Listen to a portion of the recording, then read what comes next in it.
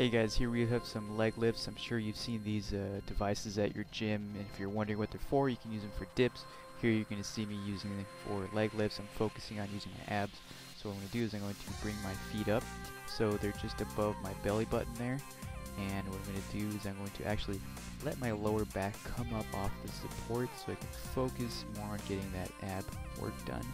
And naturally, you're going to be using your hip flexors for assistance for this, but if you want to prioritize your abs, focus on them, get that mind-muscle connection, and just lift your lower back just a little bit off the support.